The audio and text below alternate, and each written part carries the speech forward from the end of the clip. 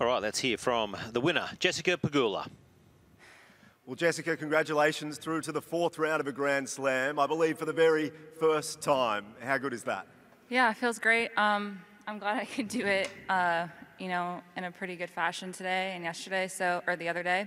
So yeah, I'm just happy. First time in a 4th round, so second week. How good is that? So you played, last week. You got the win there. I guess commentators and fans are probably always thinking, does that help moving into this match as well? Was it a similar match today?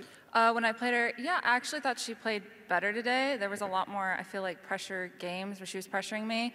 But I think I just kind of won the big games when I could and try to ride the momentum, just like the big game in the second set there. So I was just trying to manage the highs and lows as best I could. So next up, Alina Svitolina. You played again recently. What did you learn from that match? Yeah, I learned that she's going to get everything back. She's going to make me work for it, and she's going to make me earn it for sure.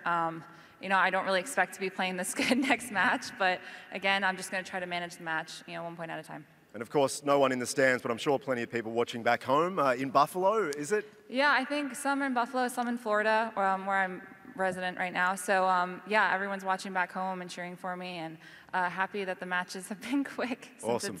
Congratulations. We'll see you for the first time in the 4th round of a Grand Slam. Well done. Thank you. Thanks.